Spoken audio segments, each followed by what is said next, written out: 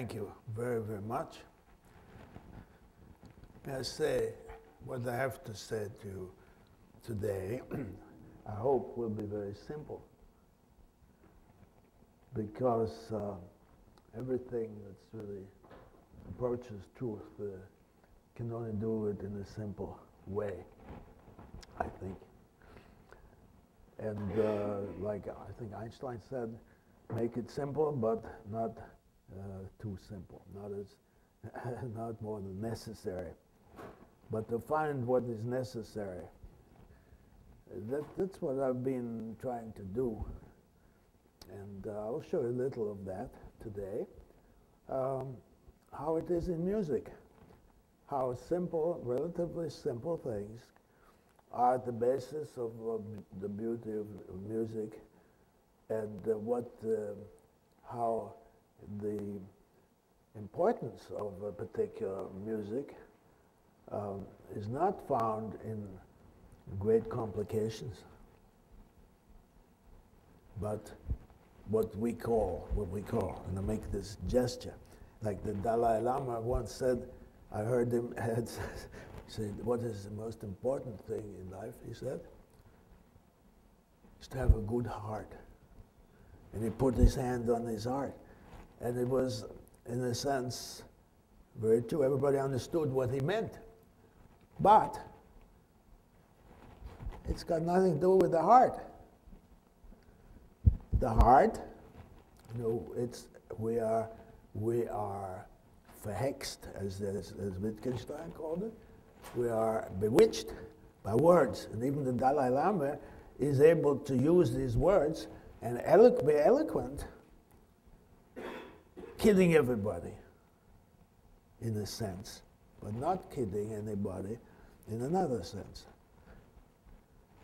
But you don't go to a cardiologist to have a good heart for that kind of good heart. The Dalai Lama said, well, go and see your cardiologist. He'll make sure you have a good heart. No. Where then does the simplicity lie of this good heart? Well, I'm not going to talk to you about that, but maybe you'll see some of that through the music that we will play. And so I'd like to start by a little poem. Can we turn on that thing?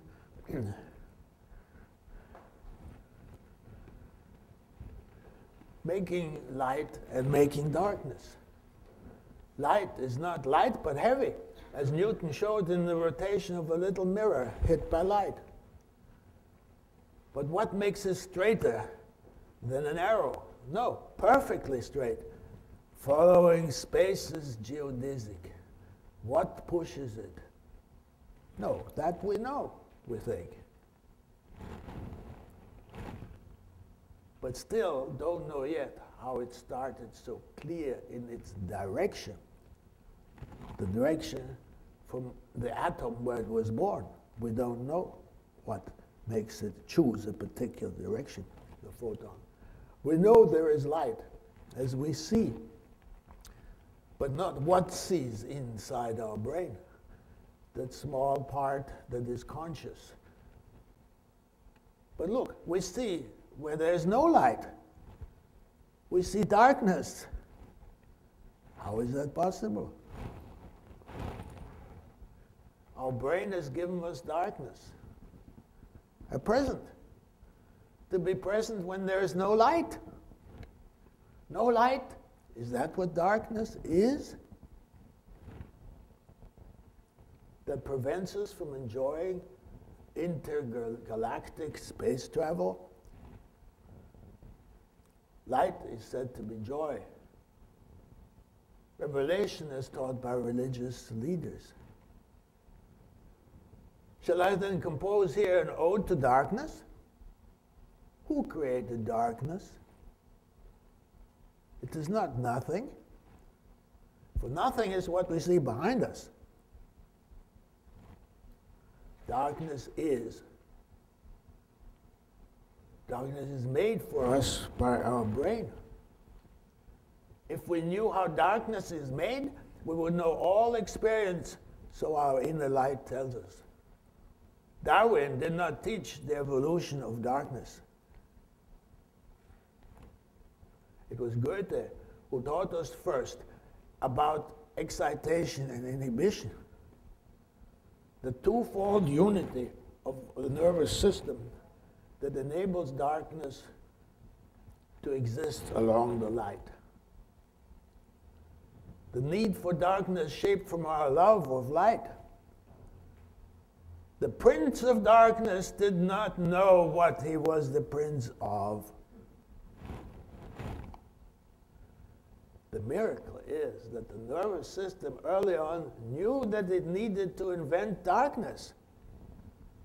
And darkness only for a small band of frequencies.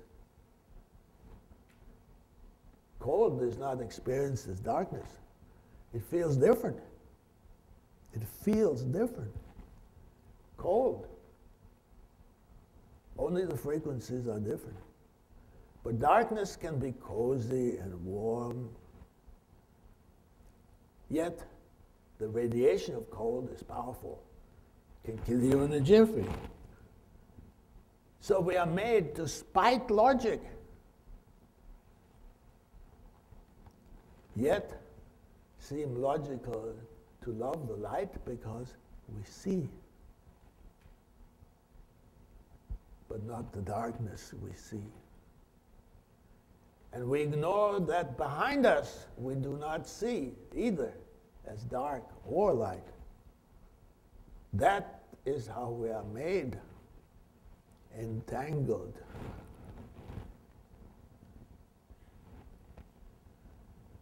And I invite you today to see with your ears and let your eyes rest. But no, there will be slides, and I'm your slide maker besides. So I hope you will enjoy both darkness and light. So be it in my power, you to delight.